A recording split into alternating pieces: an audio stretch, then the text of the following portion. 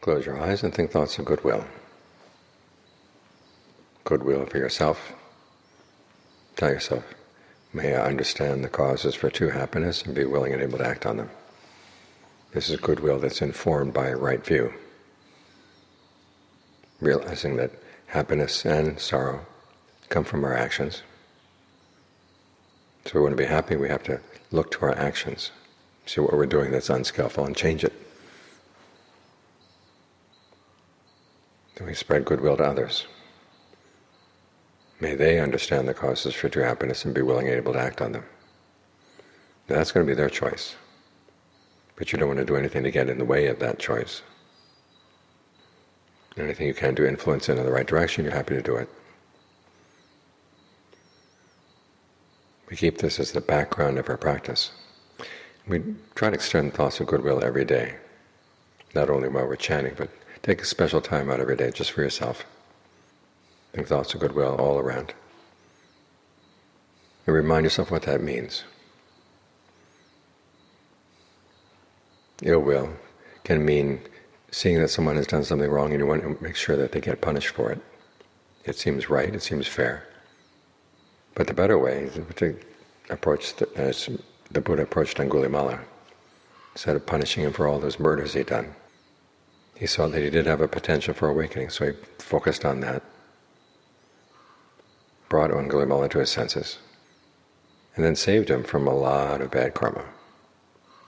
And even the results of his past bad karma, because of his attainment, he was able to work free. So even though his just deserts would have been a lot of deaths, the Buddha found a better way out. And it's good for us to think of a better way out in the same way. People we don't like, people we think have been cruel and unfair. May they see the error of their ways and change. Because after all, the results of karma depend not only on the action, but also on the state of mind when the action bears fruit. And if you have goodwill for people, you want them to have a good state of mind. You want them to extend thoughts of goodwill, to be free from influences from pleasure and pain, to be virtuous, to be discerning. The person in that state, even that person has karma from the past, doesn't have to suffer so much from it. And of course, that's what we want for ourselves too. Do we want to be in a position where we have to meet up with all the bad things we did before we get past? The Buddha's giving us a card. It's get out of jail. Not quite free. There will still be some pain, but at least you can get past a lot of the pain that would have otherwise come from your past actions. So try to develop that kind of state of mind. Expansive, goodwill for everyone, compassion for everyone, empathetic joy for everyone who's happy, equanimity for all the cases where you can't make a difference. And then work on not being overcome by pain, not being overcome by pleasure.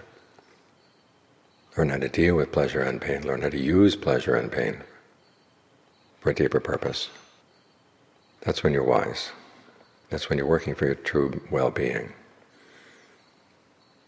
which is goodwill informed by right view.